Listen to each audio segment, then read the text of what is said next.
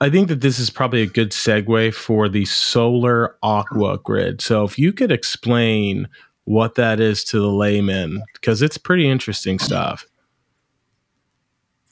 Yeah, it is. We were a few years ago. We were approached by an energy company to do and a potential project developer to do a study to really do a good economic and feasibility analysis of putting solar over canals in California. And California is about 4,000 miles of open canals, and we estimated that if we covered all of them, that would get us halfway to our 2030 goals for additional renewable energy in the state.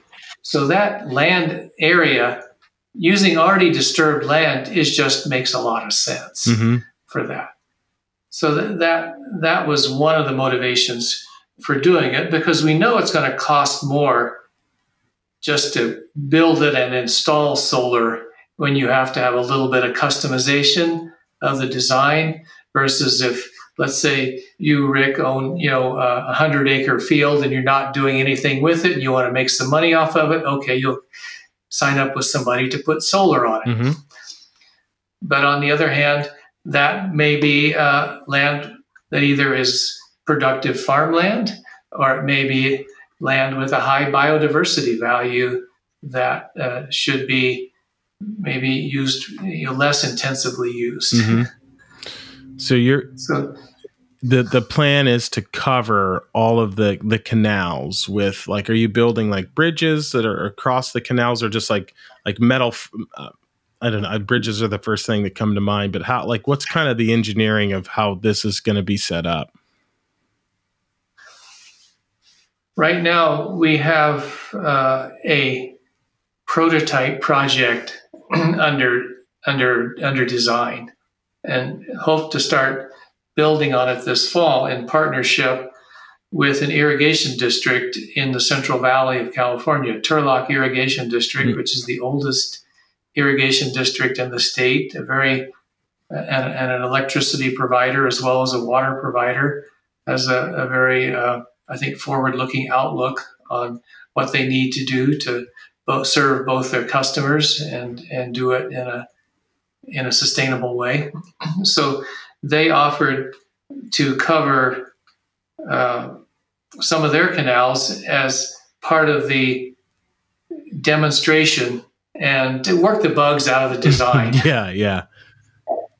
Because it's conceptual now. There have been some of these canals covered in India successfully, but it's a little different technology, and it doesn't work so much because we have different ways in the U.S. of building the canals, of doing maintenance on them, and we need some equipment access, I think, whereas some of the work in India maybe is done more by hand. And so our design has to be a little different for that purpose.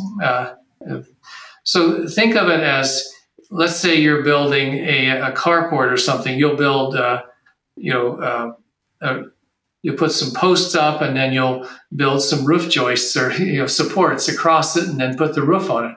Well, it's similar to covering a canal. If the canal isn't too wide, you can put a post on one side and cantilever the panels off over it. Okay. But if it gets too wide, then you have to put supports on both sides. Okay. So that, and now go ahead. I'm sorry. Now that's for canals that don't get too wide, and those are steel. But then when they get much wider, we use a cable suspension. Think like a cable bridge or something. So it's a lighter weight thing. But then you have to anchor them back a little ways from the canal to hold them in place. Okay. So it's different designs depending on how wide your canal is. Okay. All right. And so this is obviously to harness the power of the sun, but isn't it also a dual purpose initiative? Isn't it also to stop evaporation, or am I making that up in my mind? it should reduce evaporation. Yeah, and no, you didn't make that up. That's exactly, that's why, after we published that paper, we were getting calls from and emails from zillions of people saying, hey, that's an idea I had years ago to save water and produce more water and so forth. And we said, yeah, we all, great minds think alike along these things. So I have kind of a goofy question. Now, I'm assuming, and now the more I think it out, the more goofy I think it is, but I would assume that there's going to be, especially in the summer, there's going to be potentially some heat rising. Is there a way to capture that energy that you guys have thought about? Well, by not necessarily by putting the canals over the water, that has a little bit of a cooling effect. Yeah, I've figured, and they're a little more. The panels can be a little more efficient. Mm-hmm. They get less efficient when they get hot. Oh, okay. So, all right. So you're going to use, and that's kind of, I was like, I don't know. For some reason, I'm thinking that the solar panels are going to be like see-through or translucent is maybe a better word. And it was going to kind of heat up the water a little bit, and there'd be some, and I was like, maybe we could, but I now that I think about it, the more I thought about it, I feel like solar panels are pretty much black for the most part. Yeah. And that's what you're using. Yeah. They'll be at an angle though, so there will be some sun, but the water evaporation is caused by both the solar radiation from the sun, but also by the wind. Because as water evaporates, the wind blows that evaporated water out, so the air becomes dry. Yep. And then more evaporates. So you need to have drier air above the water to evaporate, and the wind replenishes by blowing that humid air out and bringing dry air in. So it's both the wind and the sun that provides the advantage. The old Chinook winds of eastern and central Oregon. I was like, I asked, I was like in third grade, I should have known that. Why, if it snows so much towards the east, why isn't a rainforest? Like, it's because of the wind. It sucks up all this. It's called a Chinook wind. I was like, oh shit, I should have known that. Good call, Roger. Take you back to your youth. Yeah, dude. I've forgotten so much of what I learned in school. It's not even funny. That is so. When is this project? And you may have said that, but I got excited. But when is it going to be implemented again? Is it in 2022, or is this going to be something that is going to be in 23? Well, the design is in progress right now. Okay. So yeah, but they need to get more detailed drawings put together, and then they can put it out to bid for a contractor to build it. Mm-hmm. So if that goes smoothly, they should start construction in just a few months. Oh, wow. Now, there may be supply chain issues, so it may not be ready by December, but hopefully early in 23, at the latest, yeah. That's awesome. Got to make sure there's a contractor available that can do it for the amount of money we have available and so forth. Yeah, absolutely. And so you're going to be able to kind of study this and test how much power is this going to be able to produce? Like, is this going to be enough to power a small town? Or I'm kind of curious to, like, once this test project goes live, how much power are you guys hypothesizing you're going to generate? Think of it more as a neighborhood or a small commercial area. It's going to be about, I think, maybe 5 to 7 megawatts of installed capacity. Mm-hmm. And so I haven't done the calculation as to how much it's going to produce, but we're also looking to couple storage with it so that the electricity can be put into the distribution lines when it's needed rather than when it's produced. Yeah. Because again, I worked. You want to make it useful. Yes, I almost worked for a company. There was a startup. They built. Think of like shipping containers, like a 20-foot shipping container, and they were giant batteries. And what they would do is they would get charged up during the day through solar or wind, and then they would diffuse into the grid at night as needed. And then the process would repeat, so on and so forth. I don't know why I didn't take that job now, but Okay. that's probably, I'm assuming you would be connected to something like that. I don't even remember the name of that company. Yeah. Well, the project developer is a startup company called Solar AquaGrid. They're our partner. So they have a solar engineer who's working with the designer, and they're looking at some right now conventional flow battery, I think, storage. But the nice thing is that Turlock Irrigation District has its electricity distribution lines right along the canal. So they can put the electricity into the canal wherever they want. Oh, nice. Yeah. That's pretty sweet, actually. Why do you know why they decided to go that way?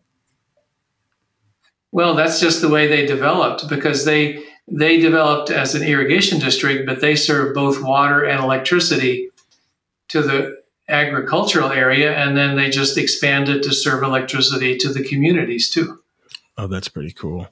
So, in your opinion, what are some of the hidden costs of this? And I'm not talking financial. Like, everything has a cost. So what are you guys afraid of? Like, let's say this initiative takes off. Are you worried that this might inhibit migrating waterfowl that might be using these irrigation canals as breeding or food stops? Like, what do you think is going to be a cost to wide implementation of this that we might not, that you're hypothesized or thinking of? Yeah, our hypothesis is that it will not be an issue for birds, and we have a research partner who works for the Audubon Society who's agreed to be a partner in this and evaluate it, and that's his hypothesis too. So it's not just me; it's somebody who knows what he's doing with birds. One of the concerns that we have for scaling is that can we come up with a standard design so that the engineering costs are manageable? Because if you have to re-engineer every canal and every section, that's going to be an extra cost there. So right now, if you have an open field and you want to build a solar, you take an off-the-shelf design and you buy an off-the-shelf system to put on there. There's project developers that have those available to roll out quickly. So we need to just get at what's the best design. Can we get by with 3 or 4 designs? Because some of these canals run north-south, some run east-west, some are 15 feet wide, some are 120 feet wide. How many different designs do we need to do? And then, how many of the canals can we cover? What will be the acceptance by other irrigation districts and by other agencies? Will they view it as something that's beneficial or something that's an extra cost that's not really part of what they traditionally like to do? So I see more on co-benefits than on costs. And one thing that we have to do is evaluate and see how we can monetize some of the co-benefits. Meaning, if you're shading the canal, you're not going to have the aquatic weed growth and algae growth in there, meaning you don't have to go in and clean it out as often. Well, can we get by with having to go once a year or no times a year, or what's that going to result in? So is there going to be some savings to the canal operator, labor cost savings and equipment cost savings? They don't have to do the clean outs there. Yeah, and then we want to try to do this to excite the public about solar energy. and building solar energy over existing infrastructure, rather than taking unused rather than taking land that could be used either for cropland or its biodiversity value and so forth. I definitely, yeah, because that was my next question. Is like, how are you going to get other? And Turlock signed up for it, but how are you going to get other municipalities to join on? And I like the co-benefit thing. Like, but what is their incentive? And their incentive could be cost savings. But I'm assuming, I feel like that is going to be an uphill battle. Turlock is a very interesting place, a good place to start, especially that they have access to the grid is based off of these canals, and it'll be a super solution. You just hook it up and diffuse into the grid. But I'm assuming that is a pretty unique scenario, and that most of these most of the canal counties aren't like that, I would assume. Well, yeah, we actually don't know how many, but I think there's enough to keep us busy for a while, where there's a good synergy there. One of Turlock's key motivations, again, was not having to buy land, because they wanted to put in solar. They do want to put in more solar, but they don't own any more land. Yep. So they said, "Hey, let's just use the land we have." Yeah. I'm excited for this to go down. I want to see how it works. I can't wait to see the papers that come from this, because this could be a very viable solution to a large problem. Go ahead. Yeah, we'd love to get an installation. Some of the canals cross the interstate freeway, Highway 5 and Highway 99, the big north-south highways that run from. Highway 5 runs the length of California. If we could have those as rest stops where people would stop and charge their electric vehicles and so forth, and if it could fit into the whole electric vehicle system, because there are many places where canals are near highways and freeways and so forth. Oh yeah, so there's just so many possibilities there. And I think that's what could help capture the imagination of the public, because, California is committed to converting its transportation from fossil fuels to electricity. And we're looking at, I'm also encouraged, because there's now a proposition that I guess will be delayed till next year, Prop 30, to put real money into these electrification efforts, into building the infrastructure for electric vehicles, into subsidies for electric vehicles, and also to help reduce forest fire emissions. Yeah.